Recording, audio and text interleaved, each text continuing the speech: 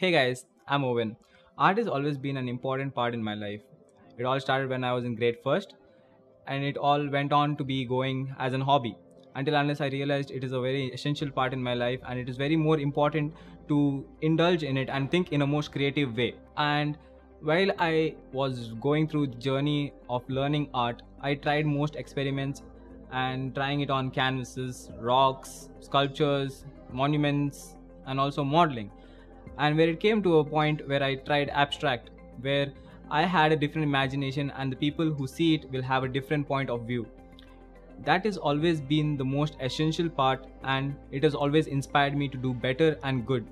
So now I give upon to Nikhil, who is going to explain you about calligraphy and why is it important in science and maths.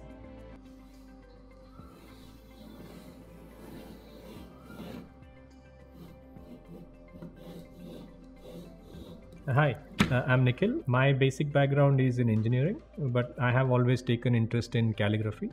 And lately, I have been dabbling into all sorts of arts and craft, including doodling, including quilling, origami, and all sorts of stuff because I'm fascinated with how art is related to field of science. We have always isolated in school. We have always isolated maths, science from art. But now we realize that one thing is sort of works in sync with the other. And personally, I believe that there is no maths and science without art. So maths and science always talks about say nature or say calculating certain things. Say if you are an engineer, you will be calculating say a length of a building, or you might be designing something. So understanding art is very essential from a mathematics point of view or from a science point of view. If you are a biologist or if you are a doctor, like you will be looking at nature, and nature is a perfect example of so many things science. For example, like a pineapple, the eyes of the pineapple is always in a something called as a Fibonacci sequence. If you're a science student, you would have probably heard about that. Say a shell, if you pick up a shell on the seashore, it's a beautiful piece of art done by nature, but then you will realize that a shell is a sort of a Fibonacci sequence itself, which is termed as a golden ratio. If you know about Da Vinci, all his works are science related, like it looks good, at the same time it's all maths and science. So you can't isolate art from say maths or science.